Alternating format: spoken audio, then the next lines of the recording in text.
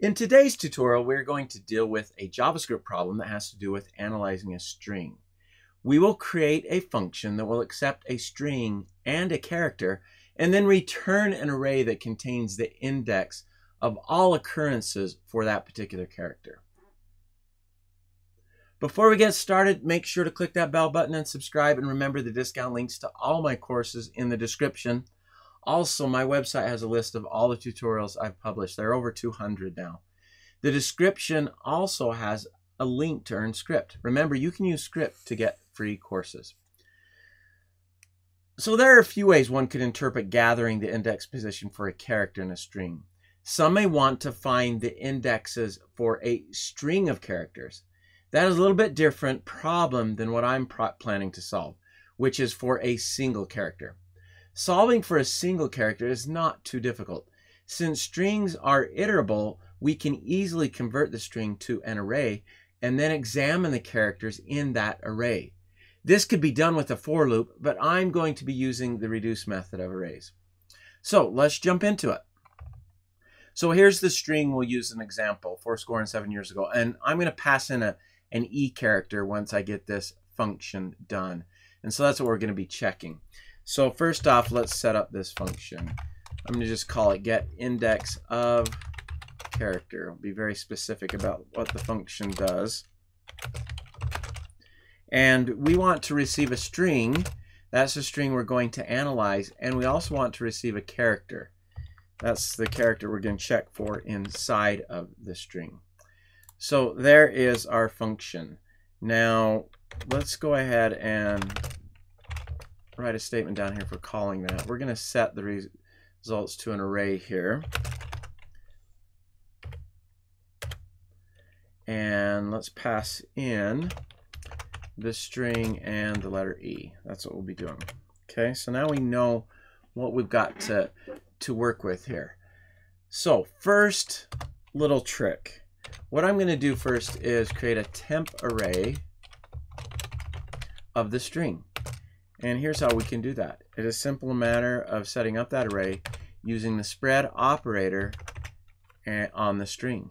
And that will spread that out into its individual characters. And so each individual character will be an element in the array. Now, if you're not familiar with the spread operator, I'll include a link in the description for a tutorial I've done on that. So that's the first trick, getting it into an array. So now we have an array of characters from this string. All right, now one other thing I want to do, I could just do this all within the reduce method, but sometimes I think when we put too much stuff together into something, it's harder to read, it's harder to reason about. So I'm going to do this on a separate line. I just want to convert the character to lowercase. And that's because when I'm comparing, I want both the element from the array and the character passed in to be lowercase. I want to just make sure that it's lowercase. All right, now we can go ahead and do the meat of our function here. I'm going to return the results of this reduce method. Now the reduce method needs to act on the temp array, so we do dot reduce like this. Now, the reduce method expects a function. And that function is going to act on each element in the array. As reduce cycles through the array, it will pass in each element. And it will pass it into that function. Now, that function should not only accept the element, but it also needs to accept an accumulator value. So when we're using reduce, the end result is an accumulator value. It's something that we've combined together. We've reduced this array into something, and that's what gets returned. Well, our accumulator value is going to be an empty array because we want to return an array of indexes. So it'll be an empty array and we'll add to it. So let's set up that function. I'm going to use an arrow function here. If that's still new to you, I can link to a tutorial on those. And I want to have a variable here for the accumulator value, which is going to be the results.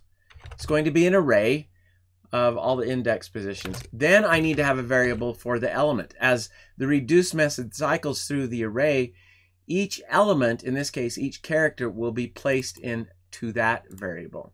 So that's the second variable that I include for this function. And then I also want to include a third variable. And this is an optional one that doesn't always get used with the reduce method, but I'm going to be using it, and that's the index position. So I want the index position of that element as well, because that's what I'm going to be storing in the array. All right, now what do we have this function do? Well, let me put a space there. We're going to convert the element to lowercase because I want to compare them both in lowercase, and then we're going to see if that's equal to the character. That's the first thing we're going to do. The character that's passed in, it's already been converted to lowercase. All right. Now we're going to use a ternary operator here. It works really well when working with the reduce method, I have found.